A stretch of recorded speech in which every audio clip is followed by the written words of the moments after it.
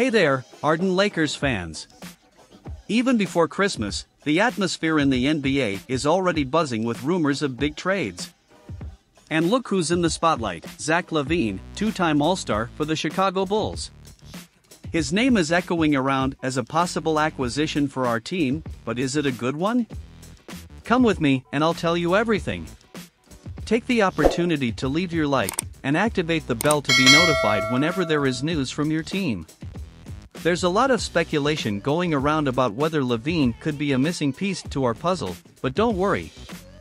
This thing is not as simple as it seems.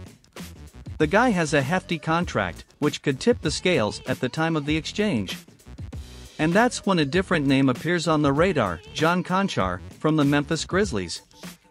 It seems that the Lakers are keeping an eye on this player who, despite facing difficulties, is showing talent.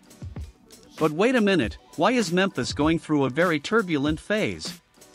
Without Ja Morant, Steven Adams and Marcus Smart, they are at the bottom of the table, with a less than exciting campaign. And with these prolonged absences, things are looking bad over there. Will this force drastic changes at the moment? Oh, and we can't forget Konchar.